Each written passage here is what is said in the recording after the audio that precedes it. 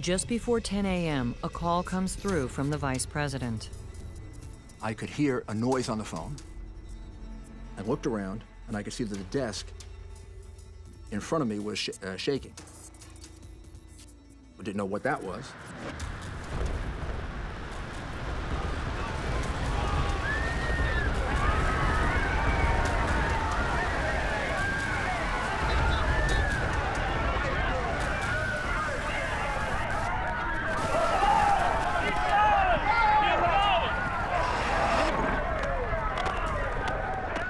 People going under the desk. I heard the chief of the department yell, "The tower has come down. The tower has come down."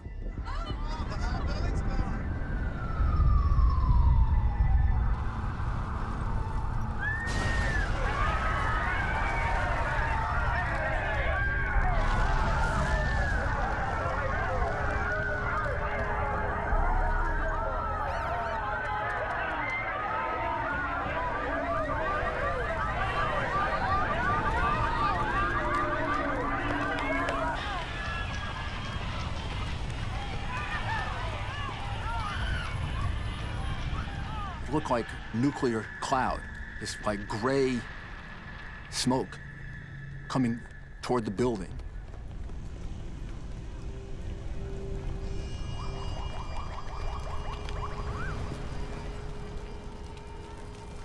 Things flying through the street, things hitting the side of the building.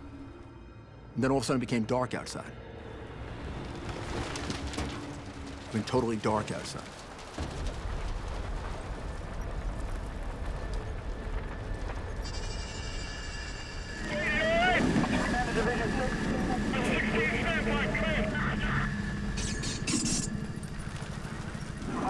Division 6 acting, K, urgent.